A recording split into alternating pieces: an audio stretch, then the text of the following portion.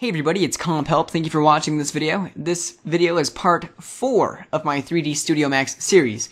Now, look at where you are now. You now know you know about the viewports, you know how to navigate the viewports, you know different parts of the program, which is the main toolbar, command panel, use the viewports, you know how to, move around, you know about several shortcut keys, you know how to undo without Control-Zing, you know how to create objects, how to edit parameters, how to add segments, you know how to do a ton of things. You know about all the different, a lot of shapes that or a lot of geometric shapes that you can use, including the standard and extended primitives.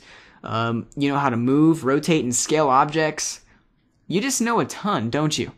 Alright, so in this video, we're actually going to go ahead and play around in the Modify panel. That's right. I'm just going to show you maybe one thing or two. I don't know. We'll see how this turns out. And I'll show you the reason why the parameters really, why they're important here. So let me go ahead and just make a box. Okay, trust me, you guys are learning at a rapid pace. I don't know if you realize. Let's go ahead and make a box here. Doesn't really matter. I'm just going to center those up. Great. Z. Now I'm going to go back, right click actually. Get out of my box command. Boom. Right click. Okay, now my box is selected. I'm going to go to my Modify panel here, and I can actually modify the length and the width. So I don't know, I'm going to put this at about 60. Okay, you can even type in the numbers. Okay, so 50. You see, you can hear me typing those in. And I'm going to adjust the height, which will be a little bit tall. I'm going to press Z to center everything up. Great. Now I'm going to press J to get rid of that annoying thing there. And I'm going to press F4. Okay, so now we can see that we're now going to be able to see our segments. Let me add some length segments. I'm not really going to need length segments. Width segments, I'm not going to need those. I'm going to need height segments. There we go. Because we are going to add a bend modifier here. Okay, and we're going to make this shape bend. Okay, so I'm actually going to go ahead and maximize my viewport by holding Alt and clicking W. There we go. I'm going to zoom out a bit by, scrolling out some. And I'm going to get in a nice little angle here. I don't know, it doesn't really matter. And I'm going to go over to my Modify list. Okay, you see we have a box. Okay, this shows us what we have on the box. I'm going to go into my Modifier list. And we have all these things here that will pretty much help us shape and change the shape of everything we make as we're modeling and such. Or these are even tools that help us out as we move along. So let's go ahead and add something called a bend. Let's go to bend, and there we go. You see this like orange outline thing going on here. Let's go ahead and start bending this. Let's go to angle, and look at that. It bends now. And the reason why it's able to bend is because we added those height segments. Okay, now if I go back to box and I take those height segments off, let's say I bring it to like that. Let's go back to bend, and I start trying to make this bend. See how sharp that angle is? Look right there. I mean, hey, that may look really cool for something that you're modeling in architecture or something, but I mean, if you're trying to make like a noodle or something, I probably should have made a cylinder for this, but if you're trying to make something like macaroni, bend, it's not going to look nice. So let's go ahead back to our box and we can add some more height segments to that.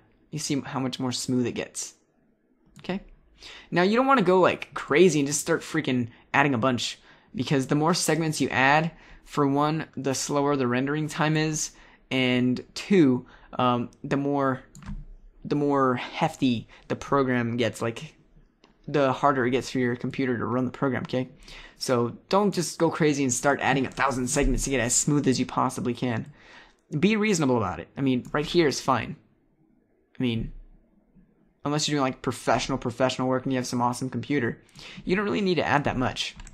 I'm just trying to help you guys out. I don't want you guys to kill your computer because, your computer's trying to compute all this information. So, okay, there we go. We can even change the direction using this modifier. There we go. So look at that. We now have like a dancing noodle square thing. Dancing noodle box. There we go. Okay, having a little too much fun here, aren't I? Let's right click this. If we right click these arrows here, it'll actually zero out everything. So we can actually add 50, and if I right click, there we go. Okay, or what I can even do is if I don't want that, say I'm editing this, you know what, I don't really want that bend on. Just right click, in the middle of my command, and there you go. It's back to normal. Alright, we can even change the bend access and everything. It depends on what you're trying to accomplish here. Okay, so look at that. So, I mean, you can go ahead and mess around with the bend modifier. Do whatever you want. Let's say we don't want that bend on anymore. What are we going to do? We're going to highlight this bend, okay, by clicking it and click this trash can icon. Boom. We are back to a box. Okay, you can see the bend is no longer there.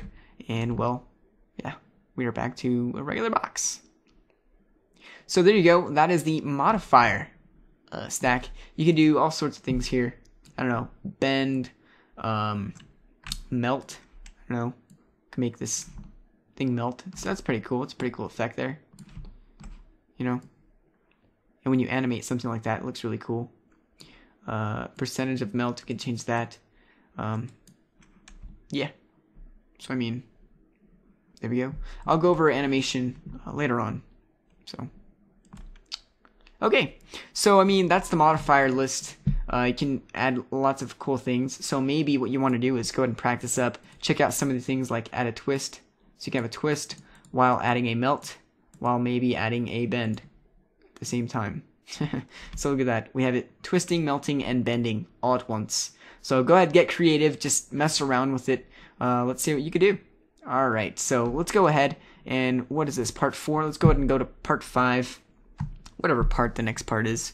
Remember, please rate, comment, and subscribe. It helps me out a ton. Subscribing especially. And if you watch all my videos, that would help me even more. Thank you so much. Peace.